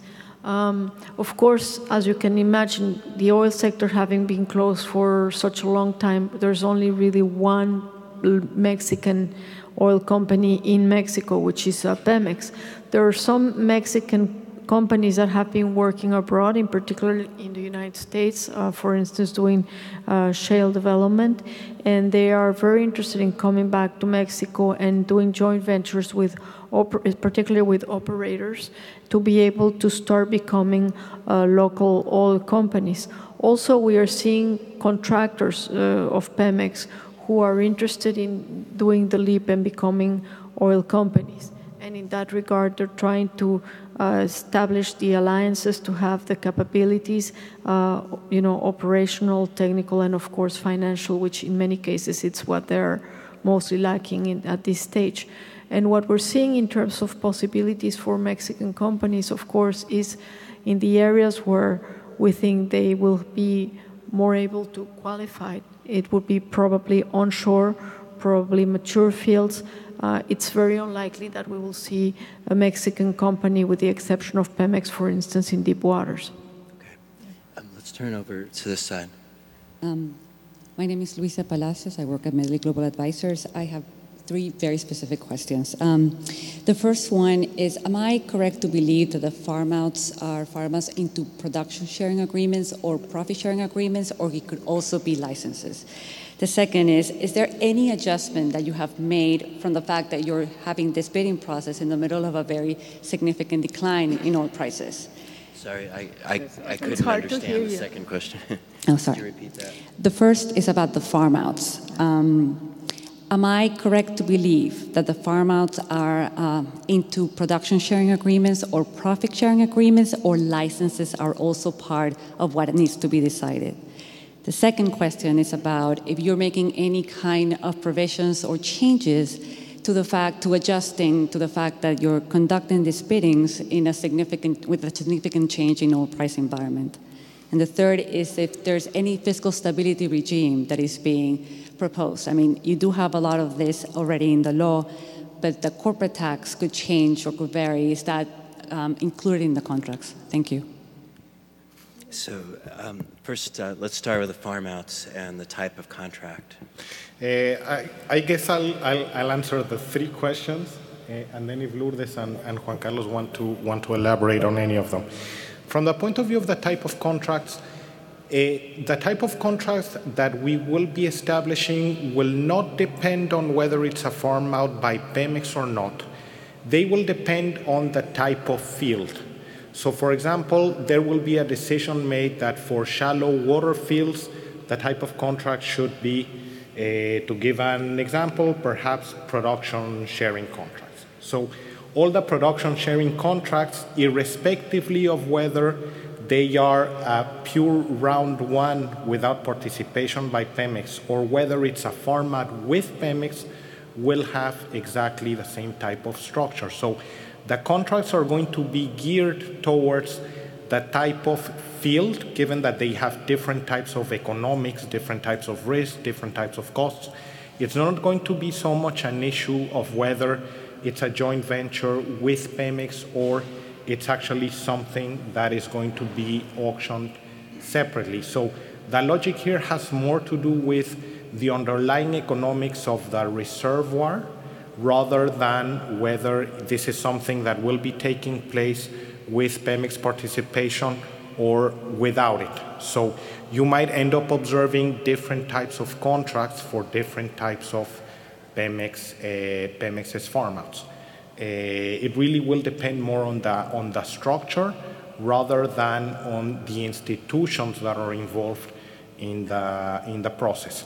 From the point of view of oil prices, our perception is that the regime, particularly, for example, production sharing or profit sharing regimes, given that those 2 particular regimes, they basically depend on the profits that are being observed, they are very strongly resilient to fluctuations in prices.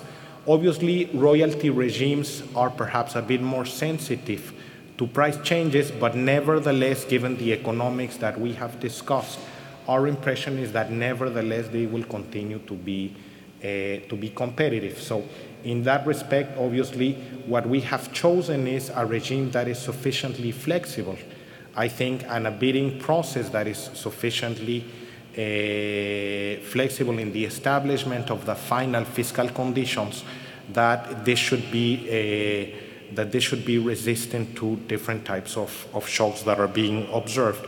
From the point of view of fiscal stability, We might end up including some clauses. You will be observing that in the final conditions in the contracts. We haven't yet made any specific announcements, but obviously if we end up having any type of provisions in this respect, those will be included in the contracts.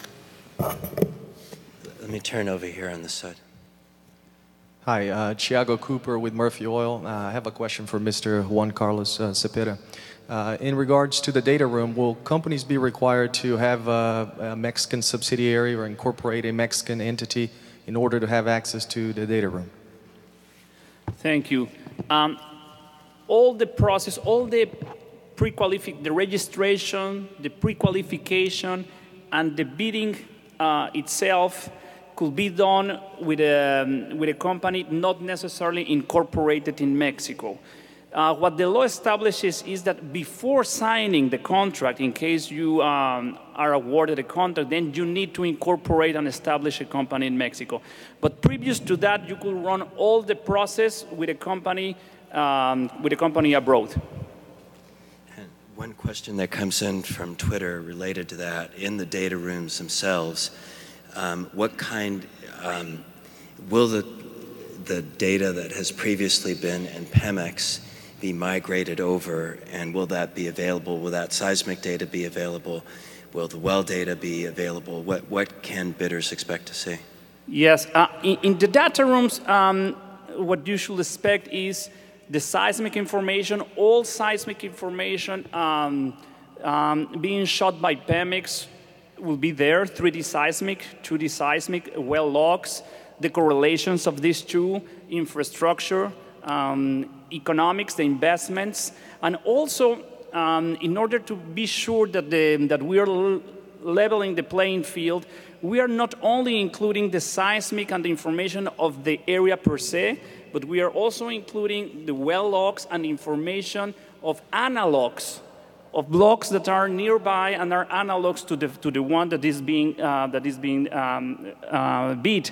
So analog fields in Mexico. Analog fields in Mexico and available information for analogs from the north of Mexico in the U.S. in the case of Perdido. But the analogs in Mexico is very important because you could think that Pemex, since Pemex has all the information for all the fields and blocks in the surrounding area, could have an advantage.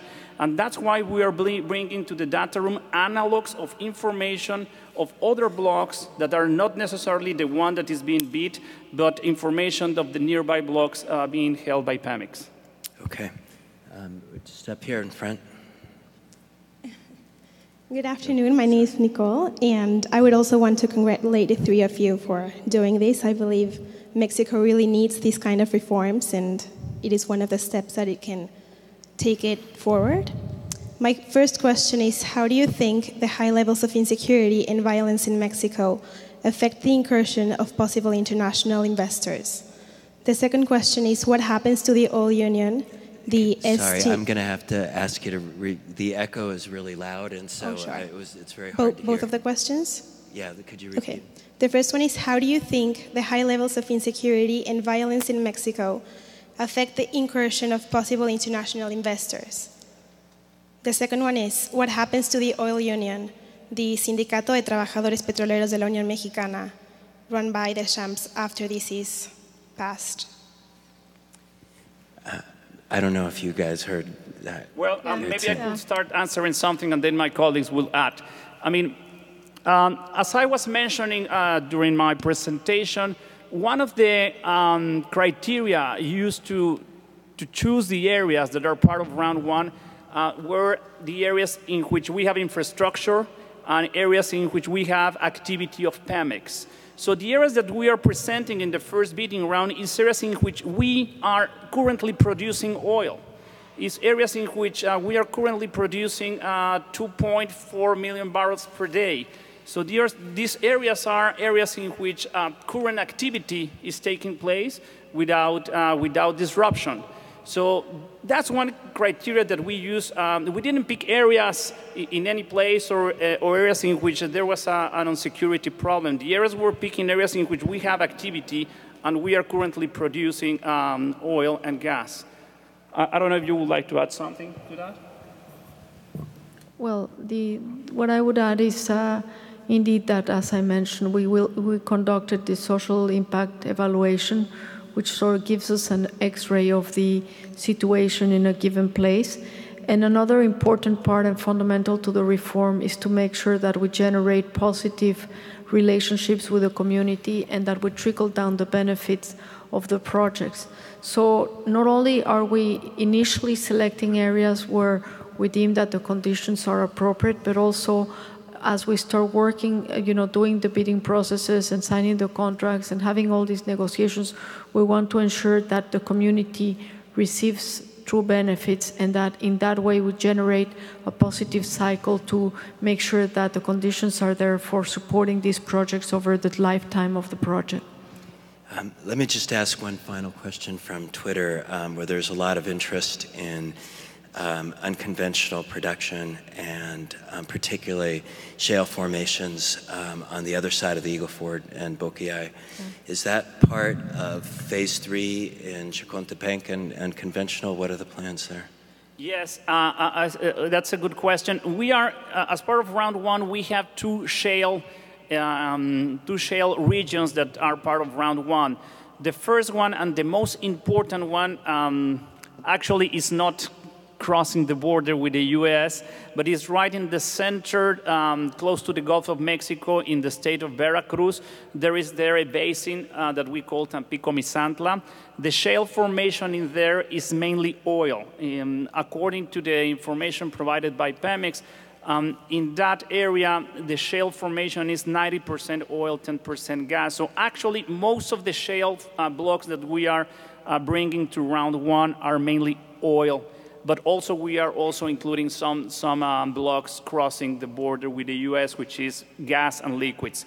But the most attractive one is the ones we are presenting right now, mainly, which is in Veracruz.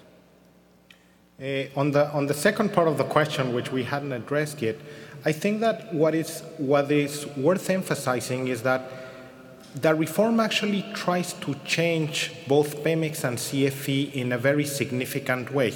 Obviously, the relationship that Pemex and CFE will have with their workers is something that will be determined by the general director or the institutions themselves. But what the reform has tried to do is to set a very different institutional framework to try to be conducive to higher efficiency and better performance in both institutions. What does that imply, for example?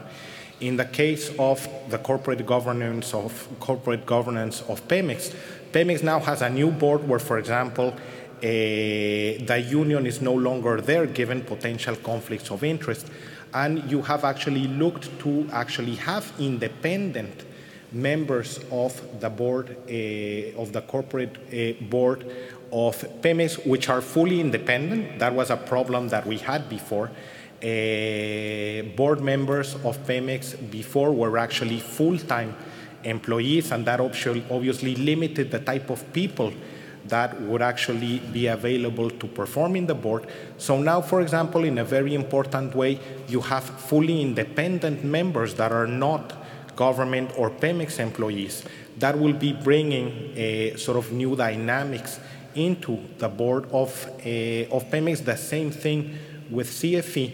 And corresponding with that, you have a set of very similar changes from the point of view of promoting, and this is again an issue that we've touched a lot upon, greater transparency, greater accountability from the point of view of the decisions, and being a member of the board of both companies, I can tell you that qualitatively you really feel a very significant change from the type of discussions that you have in the companies of both institutions. I mean, in both cases, you have now very respected academics, for example, as part of the companies. You have successful businessmen, which are in completely different sectors of economic activity, but which bring the experience that they have of running a business, which is something that that bureaucrats that participated in the board of both companies didn't know.